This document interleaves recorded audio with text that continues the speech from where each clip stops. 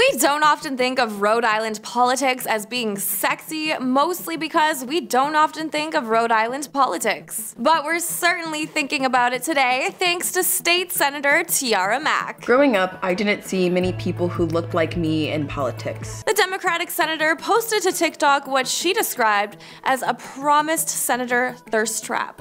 Let's have a look.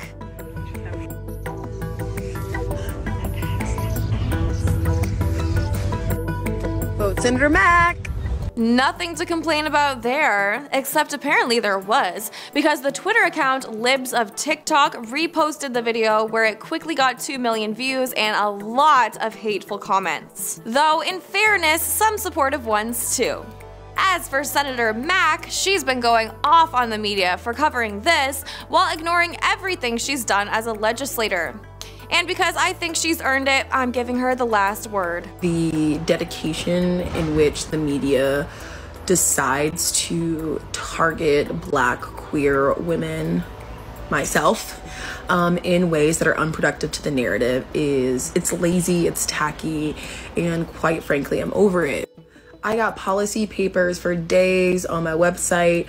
I have introduced policy for days. I be talking, I be elevating things, and the only thing they want to talk about is me shaking my ass. So, are you Team Mack or are you on the other side?